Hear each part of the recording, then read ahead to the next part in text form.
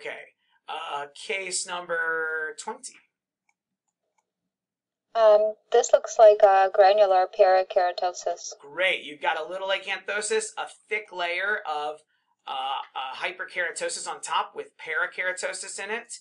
And it's also one that's a little hard to see on a scan, but the para has kind of a purplish look, and that's because it's got all these retained granules. The keratohyalin granules are supposed to stop here, but instead they get caught up into the epidermis here, and the reason for this is a little debated and slash complicated, but basically this is axillary granular parakeratosis, and it usually is in the axilla, but occasionally can occur in other sites in the body. So it's one of those things that until you notice the granules, you'll be like, what is this? And then you see the granules and you're like, ah, granular parakeratosis.